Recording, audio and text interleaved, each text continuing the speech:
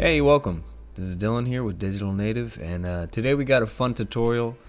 We're going to be going over some tips on how we might be able to create some Death Stranding like handprint effects in Cinema 4D using Octane. And the trick to an effect like this is we're not actually going to be animating much inside of Cinema 4D. Instead, we're going to be animating our textures here inside of After Effects. So I'm just going to jump over to Cinema 4D for 1 second here. I have a simple scene set up here. I just have some ground planes set down with a camera that's going to be moving along the path here.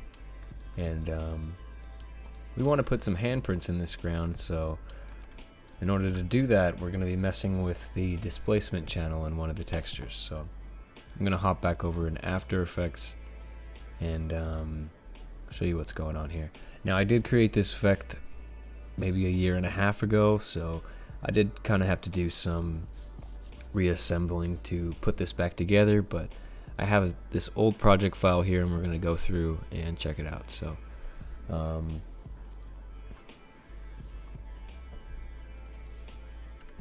to start, you'll want to open up your depth mat for your ground plane and put it in After Effects. And now what we want to do is we want to track handprints kind of across this plane. So I went online and got a handprint here. Let's check it out. There it is. And any handprint will do. I kind of liked this one because it had some weird markings in it that would kind of break up the dirt a little more. But I eventually found that these holes were kind of messing with the effect, because basically how this works is any area that is dark is going to push in to our mesh, and anything that is white is going to pull out. So right now this handprint is going to be pushing into the ground, but we have these weird things here, so this part of the hand is not necessarily going to be pushed in, it's going to be left sticking out. So what I did there is I just added another quick layer over the top to kind of push in the center a little more. But once you get your hand into After Effects, I did some weird keyframing things with some chokes. So if I just turn these off,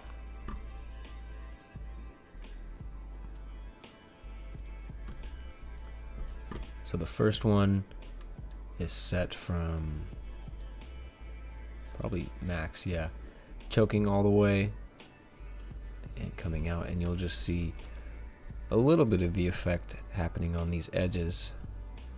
And then I just went and duplicated that about 4 times, so we get something like this, which is nice. And then overall this was a little bit sharp, so I added a blur over the top of it just to blur it out some, and we get something like this. Also, there's this top layer, and I put some marks on the fingers as well because there were some holes there that I wanted to fill in some. And that's looking good. Now with the effect here, right now we're getting this push in, but I wanted to get some of the dirt raising around the hand as it's pushing it in. So in order to do that, we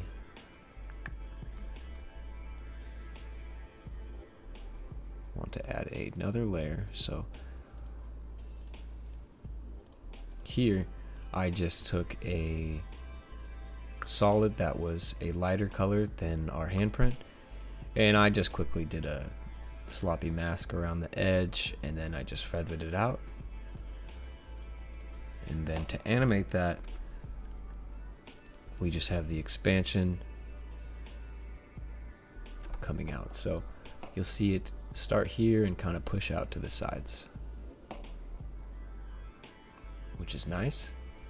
And then don't know if this is necessary, but I wanted to add a little bit of breakup to this expansion on the mud, so I added another layer with the same mask, same thing going on, but I just added some fractal noise over the top to kind of break up this white a little more. And you get something like this. So now we have the, let me turn this off. We have the push in, we have the dirt coming out. Last thing I wanted to add was, if you reference the Death Stranding, some of the Death Stranding footage, I mean, I made this a year and a half ago, so it was a lot of the older stuff they had kind of released, but whenever the hands are kind of laid down, there's kind of this effect that its fingers are being like dragged across the surface as it picks up the hand. So let me just show you here. So that little motion, I don't know if that was good enough. Let me try this one. So you see the dirt kind of gets swept away at the front, as if its hands are kind of dragging on the dirt.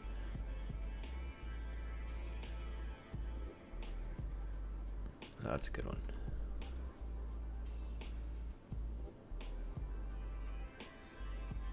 See what I mean? But in order to do that, I added a 3D stroke, and I just added some paths here, and did some tapering on our stroke. Let me solo this. So basically this is happening.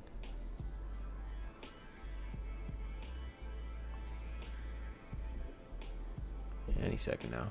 There it goes. So just a quick little stroke animation, something like that. And on top of everything, we get this. Oh, we get nothing. There we go. Hand comes in, dirt's pushed out, and then the fingers come across. And that's basically all I did to create this weird handprint.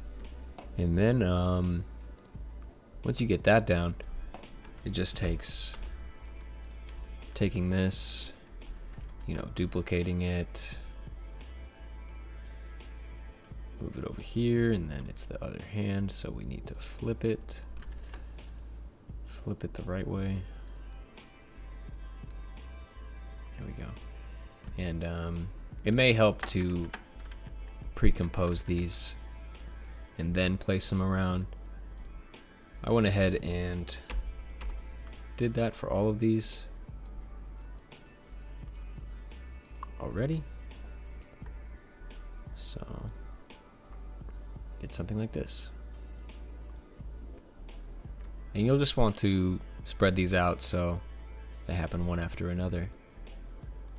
And then you may want to double check back and forth between Cinema 4D, maybe render one of these out, one frame, and test it out, because this is an 8K sequence that we'll need to render out.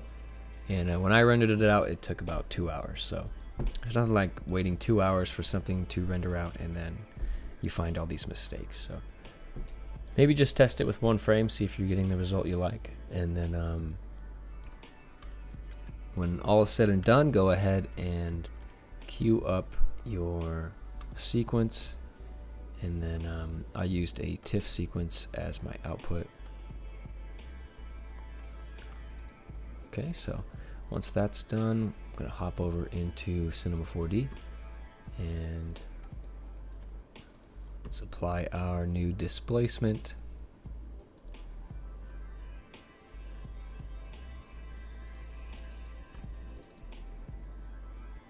Where'd I put that?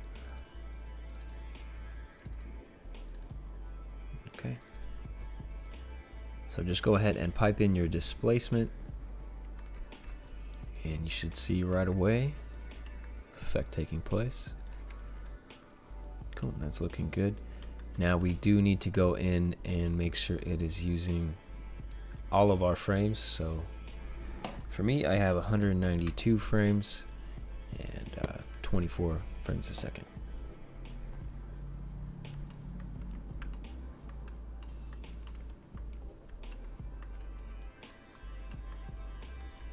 Cool, already looking good.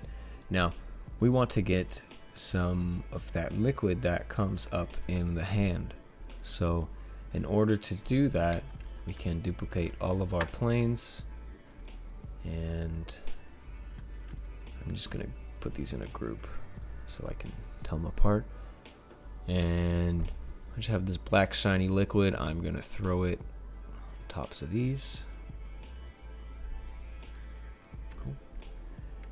Now you'll notice on some parts it'll seem to work really well, but on other parts of your plane you might get this bleeding of the liquid, which we don't want.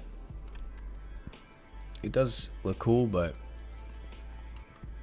for this purpose we're going to limit the liquid to just the handprints. So in order to do that, we need to hop back over here and create a mat for our water.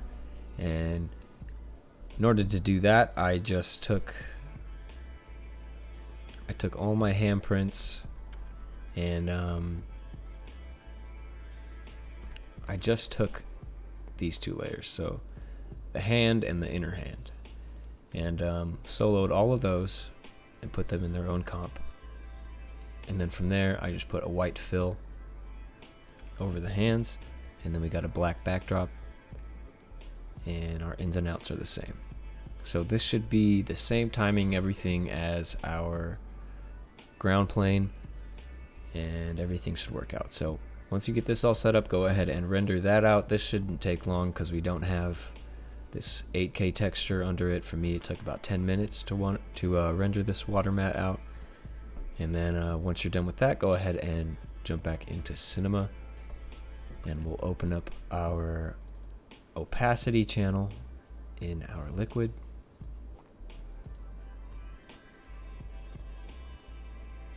Put that right in there. And then in our animation, same thing, 192. Cool, and there we go. And now our liquid is only in our hands. And I actually think that it is a little low, so I'm just going to bump them all up in the Y by 1.